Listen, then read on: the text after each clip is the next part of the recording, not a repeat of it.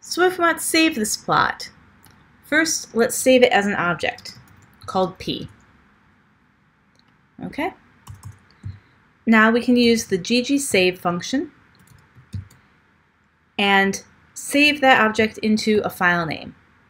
Let's call it gridplot.png. The extension here tells ggsave what sort of file to save it as a JPEG, as a PNG, or what. So we're going to set the plot equals P, and let's give it a new size. We can set width. Now width defaults to inches, and it's usually 8 inches wide by 5 inches tall. Let's make this one, since we've got 3 on top of each other, let's make it 9 inches tall, and whoops, height, and width, keep that at 5 inches. We can also set DPI, the dots per inch, to 300, which is usually the default that you get from journals. So this will create a PNG that's 9 inches wide and 5 inches tall when it prints out at 300 dots per inch.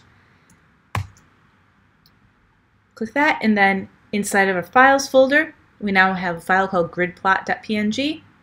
If you click on it, that's what it looks like. And what if you want to change the size of an image as it displays in your R Markdown document? So instead of saving it, we can just output plot grid. If we run this chunk, we can see that it's kind of squished. We want this to be a different size. Now you can control this in the top of the chunk here, where we have the open curly brackets R. We can give each chunk a name, and it's good practice to give especially your figure chunks a name. So cowplot-demo, put a comma, and then we have a bunch of chunk options. We could make this chunk not show up, so we can put echo equals false. That means that the code won't show when you render the Markdown document, or you knit it, but the output of the code will show, so it will show you the graph. We can also set figure width. Here, we'll set this to the default of 5 inches, and figure height, and we'll set that to 9 inches. Every figure really should have a caption, so if you set figure cap equals demo multiple plots with cowplot. Okay, so if we run this chunk now, that will create our figure at the right size. It doesn't always render right in the browser screen, but when you knit your whole document,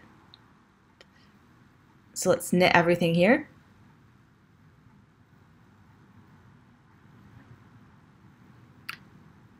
You'll see the previous code chunks we made with multiple plots on the same panel, multiple panels using facet. We have our output from cowplot, and I'll show you how to get rid of that in a minute, although we don't see the code here. And then our figure at the right size with its caption. Okay, so how do we get rid of all of that extra stuff? We can add another option to our code chunk. So set message equals false, and that should suppress any messages that come out. We see there are no messages there. If you want to suppress messages for your entire R Markdown document, you can do this at the very top. Remember, whenever you set up a new R Markdown document, you get this default code chunk called setup, and it has include equals false. This means that the code will run, but you won't see any output from the code chunk or any of the code. Now, it has this knitter function called ops chunk, and it sets echo equals true. So this gives you default values for the R chunk options, and we want them always to echo unless you tell a chunk specifically not to. But we can set this so message equals false throughout. We never get messages in this document now when we render.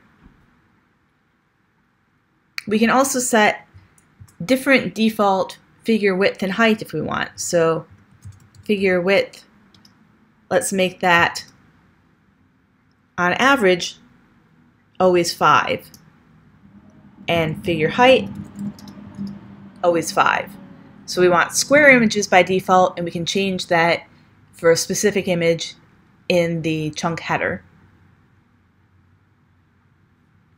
So if we knit that with these options set,